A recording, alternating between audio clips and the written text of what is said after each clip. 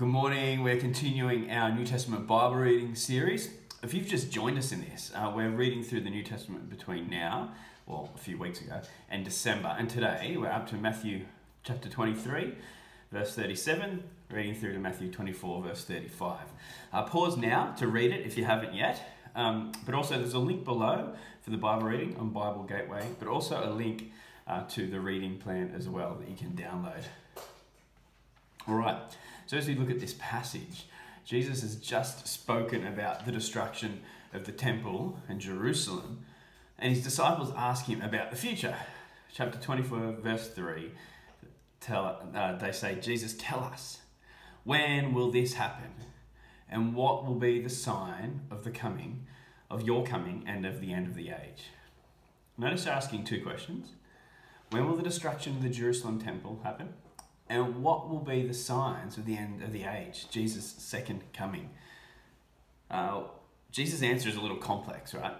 And it interweaves both the destruction of Jerusalem and his second coming as two separate but intertwined events. Now, in my several minutes this morning, I won't have time to unpack all of this, nor to predict how it will all take place.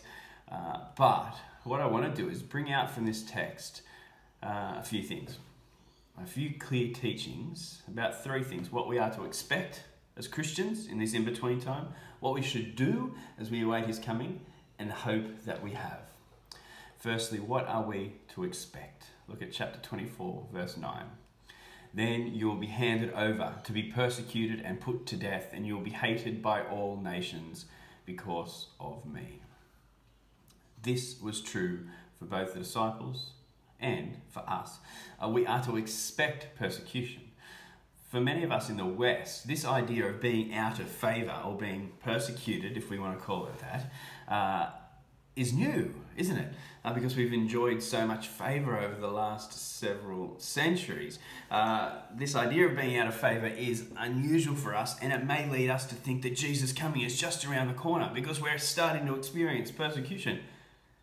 But we must remember that the norm to be expected by all Christians over all times is that we will be out of favour and persecuted.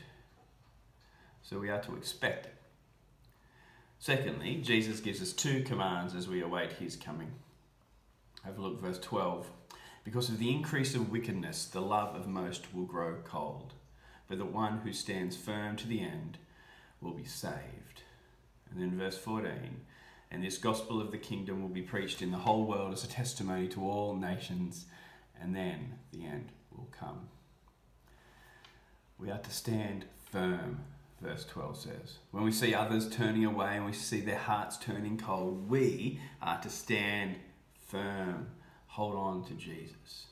And then verse 14 tells us that we are to preach the gospel to the end of the earth. We are to use this in-between time while we wait for Jesus' second coming to share the truth of Jesus with people. And then finally, we're reminded of the great hope that we have in Jesus' return. And this is hidden in the short statement in verse 8. Verse 8, all these things are the beginning of birth pains, Jesus says. What comes at the end of birth pains?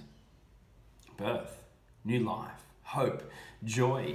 The persecution, the pain, the difficulties in life are only birth pains, the process of delivering forth new life. We, the church, are giving birth to something new and beautiful, the kingdom of God. And it is painful as we await Jesus to bring it all to fulfillment, but he is the midwife guiding us through to a safe and complete birth of the kingdom of God. These are just birth pains. Something beautiful is coming. So to recap, this passage tells us that as we await Jesus coming to bring his kingdom in its fullness, we are to expect suffering and persecution. We're to stand firm in our faith and spread the good news of Jesus in word and deed.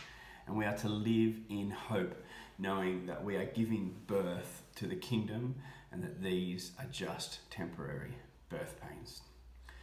Let's pray together. Lord God, we thank you for the hope we have in you, that the pain and the persecution and the heartache that we experience right now are only birth pains, and that the life of the kingdom, the new life, the beauty is being brought about through us by your power and by your will. Help us in the meantime to stand firm and to share the beautiful truth of the gospel with others. And may we remember that the persecution to come is only temporary. It's all part of the plan, and that you hold us firmly. We pray it in Jesus' name. Amen.